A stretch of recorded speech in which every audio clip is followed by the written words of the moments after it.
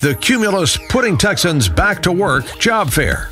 Well, it's great. I am so pleased to be here. I did not expect that you'd have this kind of turnout. I mean, we found one of our key jobs. We found the perfect applicant in the first 20 minutes. We showed up this morning and it has just been phenomenal. We came in, literally sat down the coffee. I hardly could get a breather. We had 2 lines of people nonstop, continuously. Every time you turned around, you were shaking somebody's hand from beginning to end. And even after a little bit of the job fair, it was just packed with people. The employers that are here today are actually looking to interview.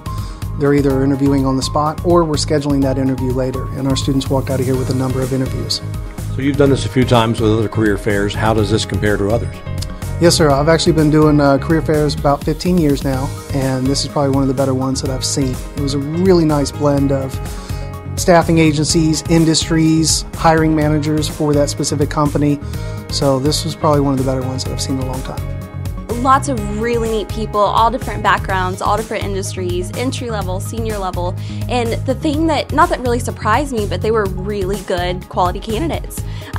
You guys, Cumulus, did an outstanding job. I will absolutely, I know for a fact that Robert Half will be back. We've got great applicants. I never expected to see this many qualified applicants in just one place.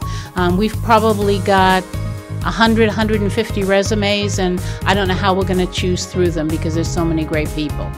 We're definitely going to be back in September. We were going to put this on our calendar and make this something that we're going to do every single time that you have it because it's great.